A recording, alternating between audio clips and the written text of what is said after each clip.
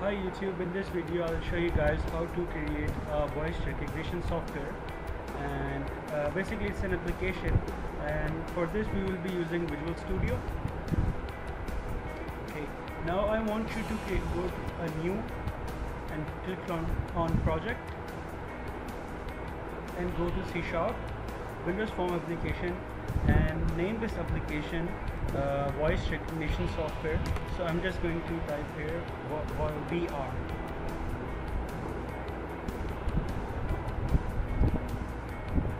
Alright guys, this is our form. I'm just going to change its size, and now let's go to toolbox and type here a text box. Now let's go with the rich text box, and I'm just going to rearrange its size. Now let's go to button. I'm just going to do it very quick. Yeah. Okay, we are going to use two buttons. One is for enable and other is for disable. Okay, this one is for enable. I'm just going to change its name.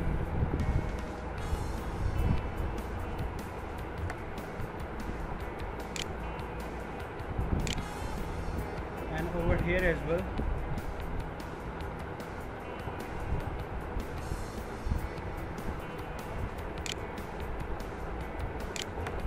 Now go to,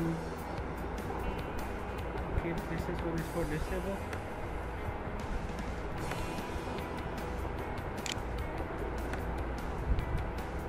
And over here as well I'm going to change it to disable.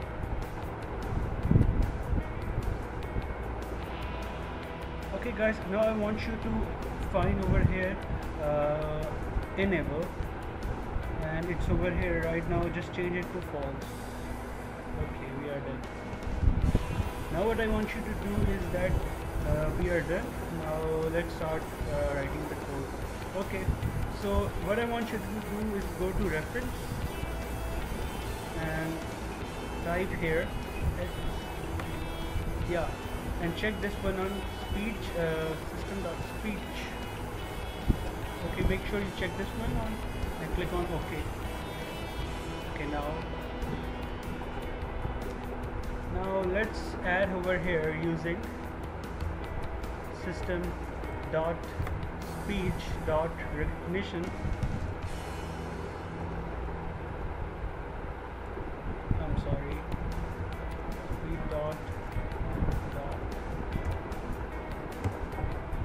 recognition. Okay, now I want you to declare over here an object, so I'm going to type here system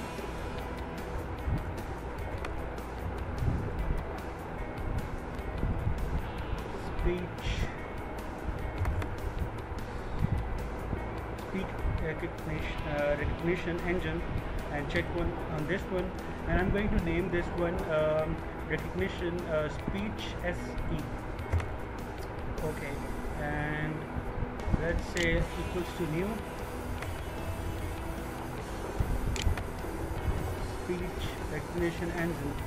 And now I want you to go over here to the forms and check this one, and over here let's say that I'm going to declare choice ch equals to new,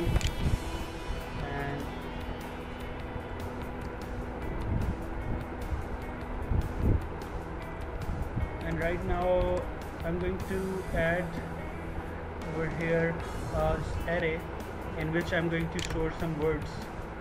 So I'm going to declare string array, and I'm going to assign some words. Let's say that for this tutorial just I'm going to use two words, hi and hello.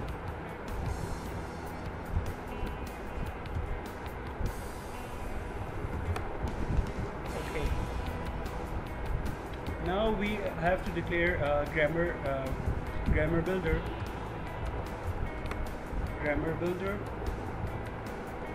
and I'm going to name it GB.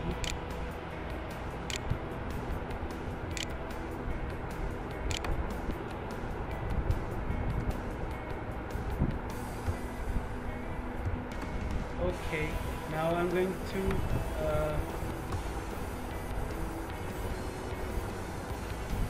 now write over here gb dot append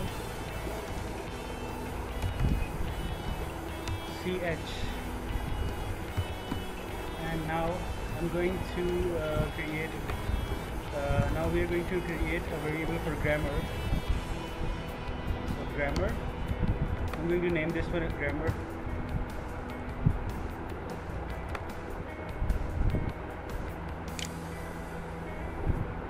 Grammar equals to new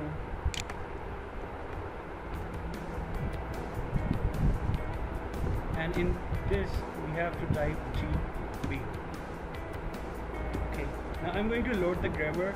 So our se dot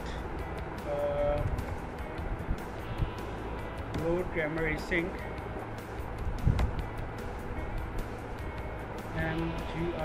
grammar grammar. Okay, now we want to add set default audio device, and okay, now what we want to do is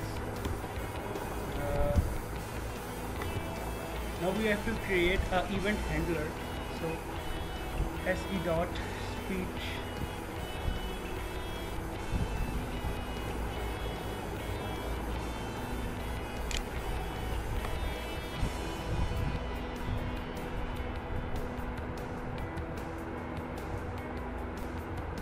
okay, so this line I have included it, and inside it I'm just going to type in here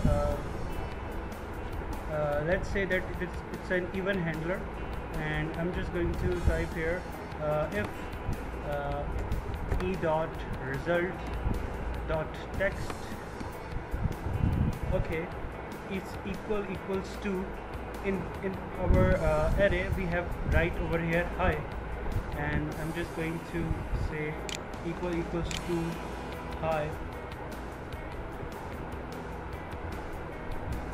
So what it's going to do, that message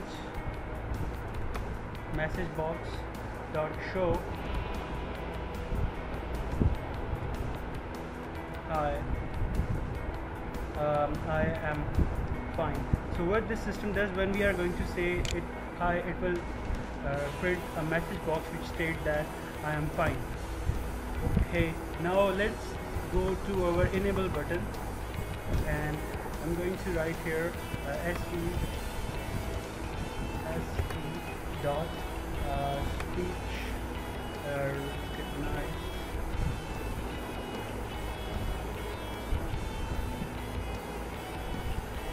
recognize async recognize mode dot multiple. And okay, so what I'm gonna do here is just have to do that when you run this program, when I press enable, so I just want that which we a button disable which we disabled earlier, and we have to enable that as well. So disable dot enable equals to true,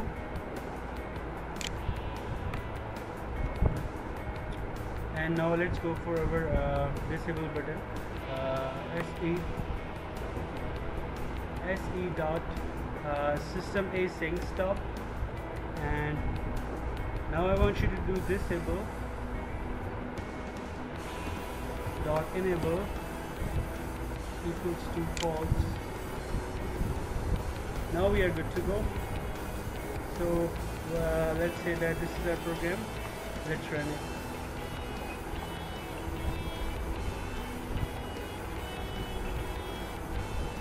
Okay guys, I'm going to click on enable hi, I'm fine.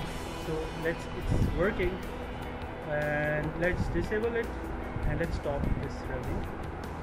Okay, so we have over here, first case it's work fine. Now let's say that we have also stored hello, so I'm going to store say else if e.text equals to. Let's use switch statement over here.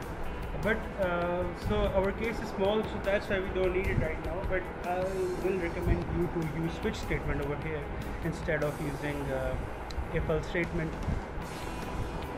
Instead of typing e.text again and again, so switch statement is better over here if you use it. So right now, but for this tutorial, I'm just going to use over here.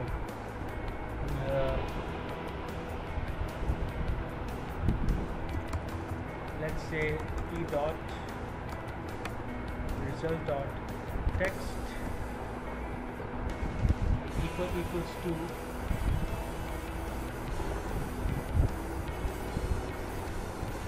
hello. So what I'm gonna do is that when it says hello, it will just print that message over there. So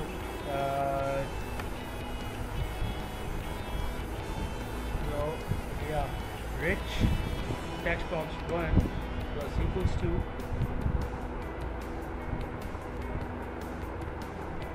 text box 1 dot text plus equals to when I say hello, it is going to print I am fine over there. So I'm going to write over here I am fine. Now I'm